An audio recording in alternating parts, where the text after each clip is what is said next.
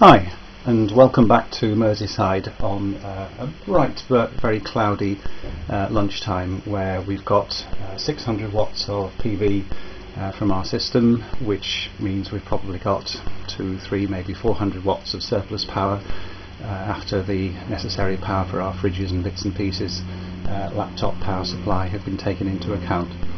So I've got a few hundred watts of surplus power available, and this is quite a nice opportunity to show how well the system is working, the Mark II power router system, which, if anybody finds this other than on the Open Energy Forum, go to the openenergyforum.org, I think, and you'll find all the details about this. I'll put the link along with the description when this goes on YouTube. So what we're looking at now is a very handy analogue disc meter provided by Noah on the forum, so many thanks for that. And as you can see here, the dial, which has a black section and a yellow section, really is staying very static. So what that means is we're not being charged for any import cost from the grid, and we're not losing any power to the grid. And the reason that we're getting this jinking backwards and forwards is because we have a triac putting power to a dump load, which in our case is a 3 kilowatt immersion heater. So while I'm chatting here, our water is getting hotter very slowly. I'm seeing several pulses per second. It's the same number of pulses per second as this is jinking backwards and forwards. A little bit too many to count, I don't know, 6 or something like that. But the point is that disk is staying still. Now we can demonstrate how the energy bucket works, which is all part of the Mark II design, which this sketch is.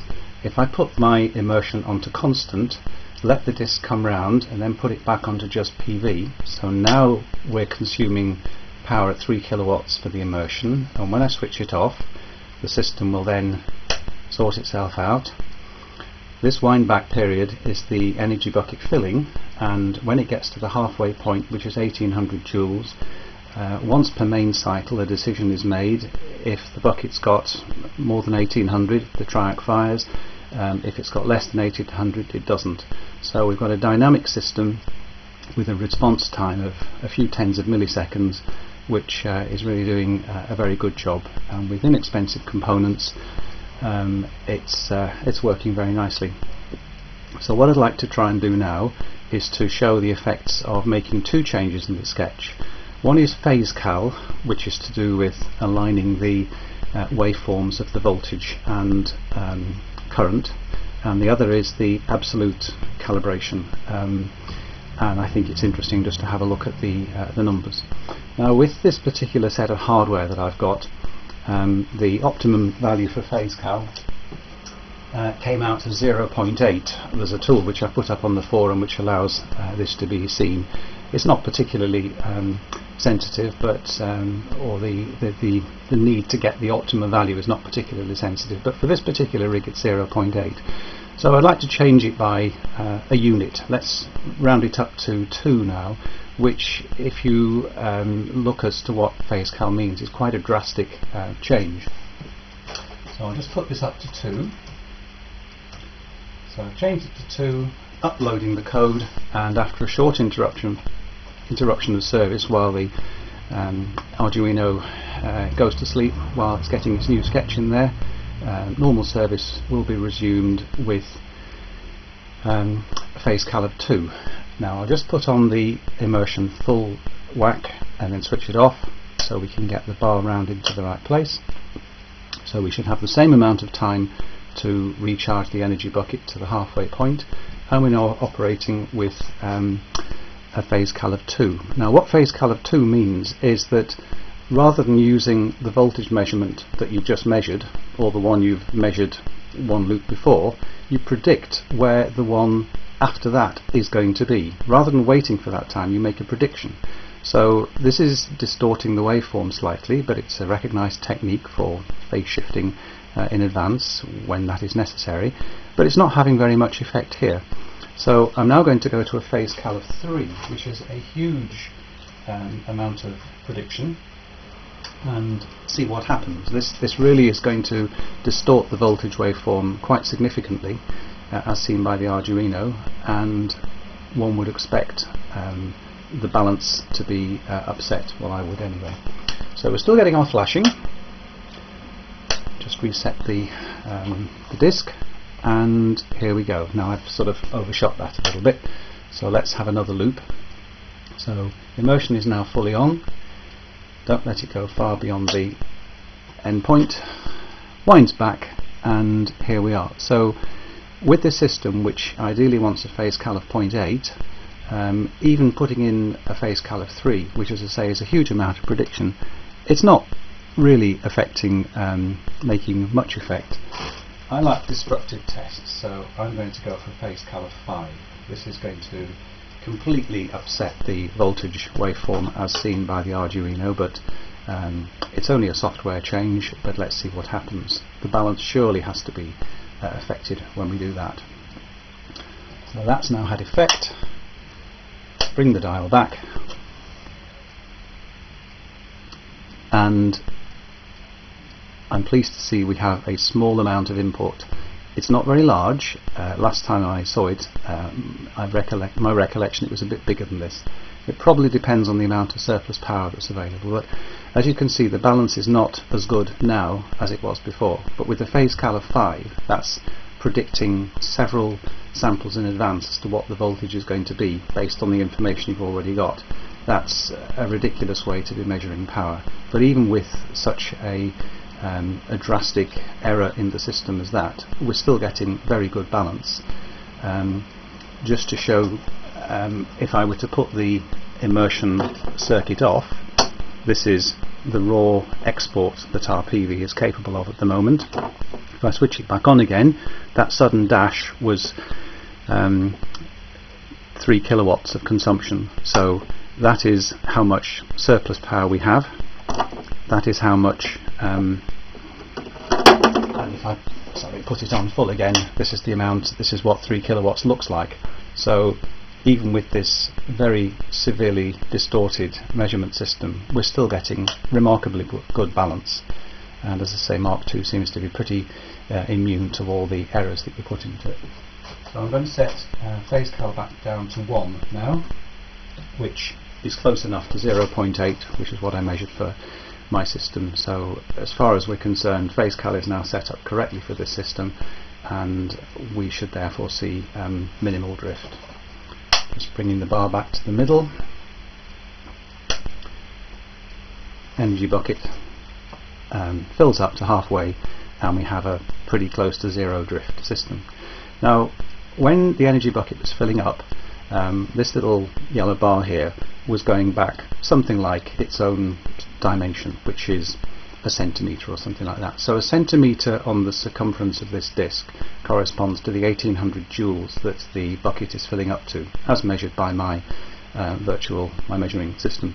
So if I were to change the absolute power rating, the absolute calibration of my power measurement system, you would expect to see a different amount of wind back as the bucket fills. It would take the same time. No, it wouldn't. It would take a longer time, because it fills at a rate of the surplus power at the moment. So if I alter the absolute calibration, it would take a different amount of time for the bucket to fill. Now I've currently got the power cal value set at the moment to 0.1. I forget exactly why it's 0.1, but it is. Let's change it to a half of that, 0.05. This is just near the top of the setup function. So 0.05. Recompile the code. Now what is going to happen now is that the measurement system is less sensitive, so it's going to take twice as long for the energy bucket to fill. So we're now just changing over to the new sketch, and it'll take a bit longer for the energy bucket to fill, but it'll soon get to the stage where the dial has stopped, which I can see. I'm now going to wind this round to the same place as before, and I think you'll find it takes longer for the energy bucket to fill. There we go, it's taken twice as long for the energy bucket to fill, but having got there, the performance is exactly the same. Now, if you are too far out on this, let's go for let's go down to 0.02 from 0.05. So this means that the energy bucket is really going to take an extremely long time to fill. What that means is that while the energy bucket's filling, you could be exporting real power, and because you can only export a certain amount of power before you lose it, certainly through digital meters or any non-reversing meter, then that power will be lost to you. So with the dial is now locked, I'm going to wind it round somewhat further than I did before, because it's now gone well round beyond the window, and it's now winding back, and it's going to take a substantial time to wind back, and if I've timed it right, you'll still be able to see the mark when we get to the lock place. I hope I've got this right. Yes, I think you can hopefully just about see it. If you can't see the yellow, you can see the black here. So we are now at the operating point.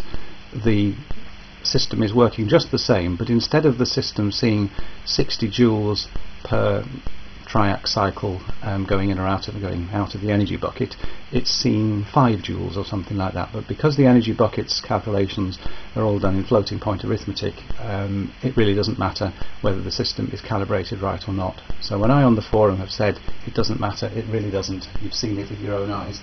We've now got a power cal of 0.02 as opposed to a power cal of 0.1. If we were to go the other way and let's say make it 0.5, we're now making the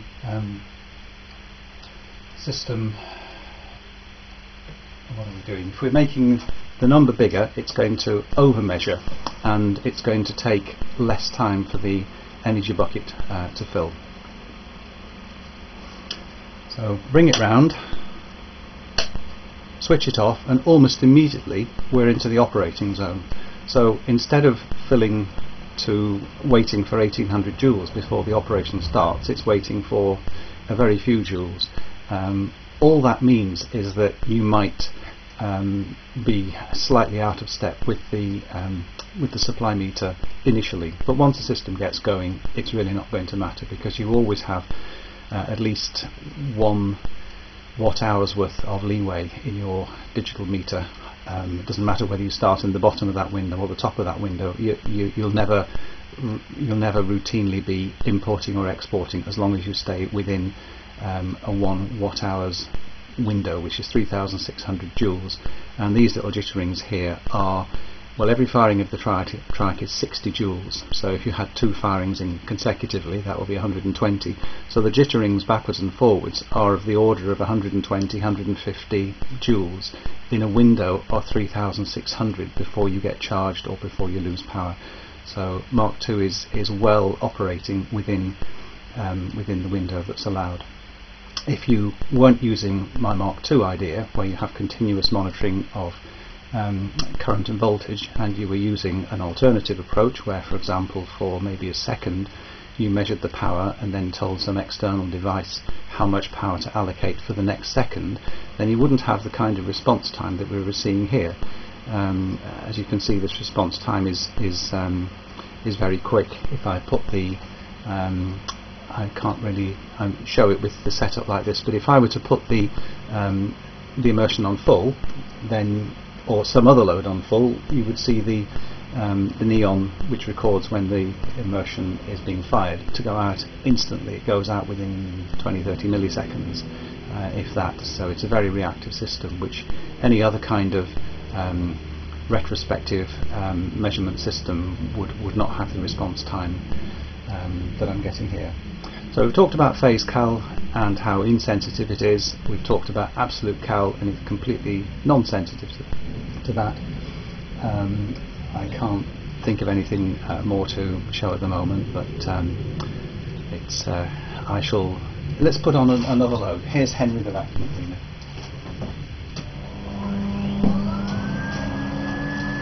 So because Henry the vacuum cleaner is taking more power than we have available, the dial's going away. If I put Henry on full speed, we're not getting any pulses on our water, for good reason. Eventually this will come round, and if I switch Henry off, you'll see the bucket start to fill up in the same way as it did before, but because it's on a very tight power cal, it won't appear to wind back, it'll just start working almost immediately. So I'll switch Henry off, and there we are, we started working immediately because power cal is 0.5. If I put power cal back to 0.1 as it was before, and we'll just repeat the test. I'll start Henry going.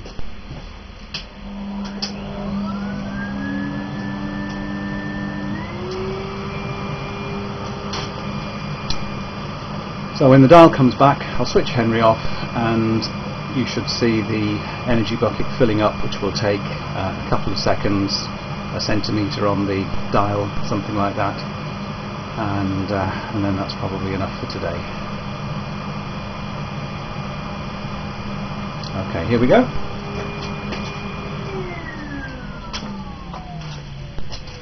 So I just briefly saw the dial going back, so we're now in exactly the same situation as we were at the beginning of this demo.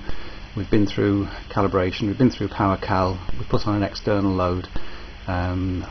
If anyone is not sure how it's working, just stick a message on the forum. Okay, yeah, thanks for listening, and bye for now.